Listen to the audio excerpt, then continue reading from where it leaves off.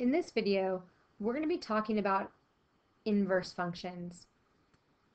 And then we're going to do an example where we find an inverse function informally.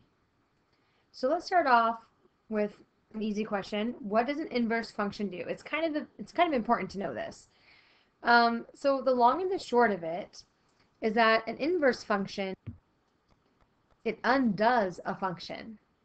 Right? It undoes it.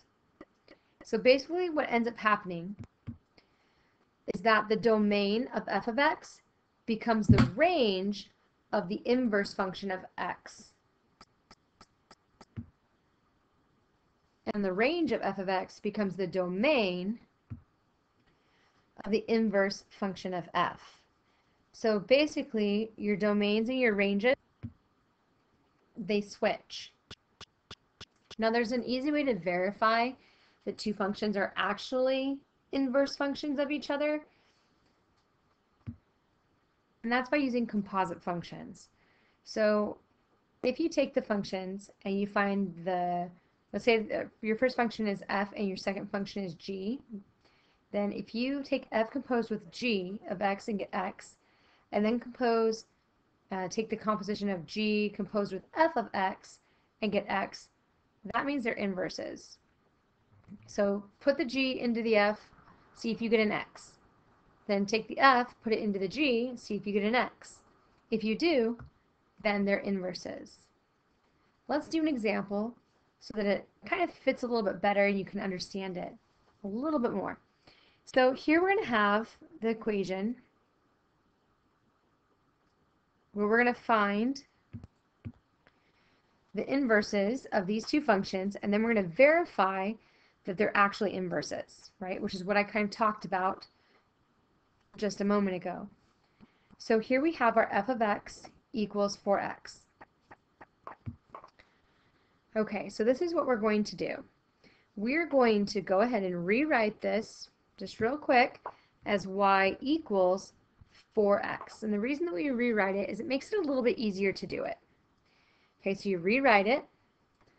Then you're going to switch the x and the y. So that's your first step. So put the x in the y spot, and then put the y in the x's spot. So you switch those. And you get the y by itself.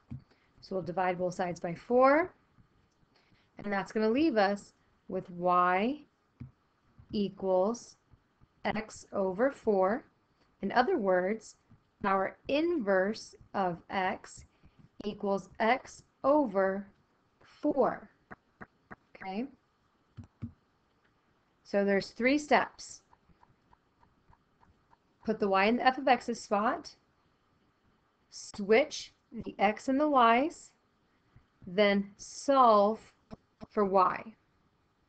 Okay? Now we need to do our verifying.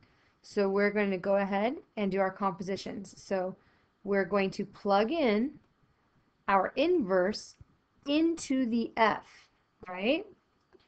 So here's our f. We're going to plug our inverse inside of there. So we have our x over 4. 4 times x over 4 is just an x. That's good. That's what we wanted. So now let's check the other way. So this time we'll take our function and put it inside of our inverse. So we go to write our inverse, which is x over 4.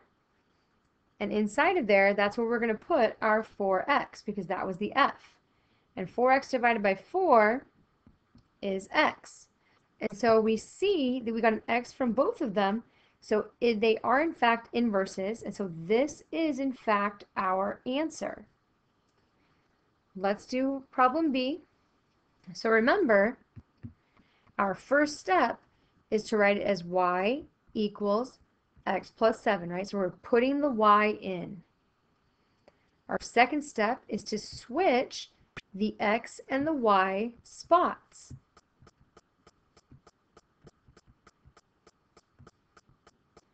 Our third step is to get the y by itself.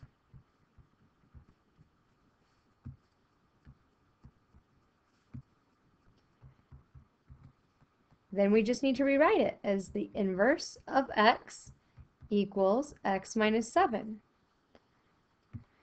And all that's left to do is to verify. So we're going to go ahead and we're going to plug our inverse into our function. So our function was x plus 7.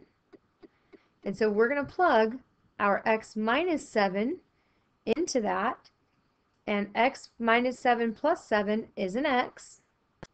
So now we're going to verify that we can do it the other way and take our function and plug it into our inverse. So we're going to take our inverse, which was x minus 7, and we're going to plug in our function, which was x plus 7, and that's going to give us an x.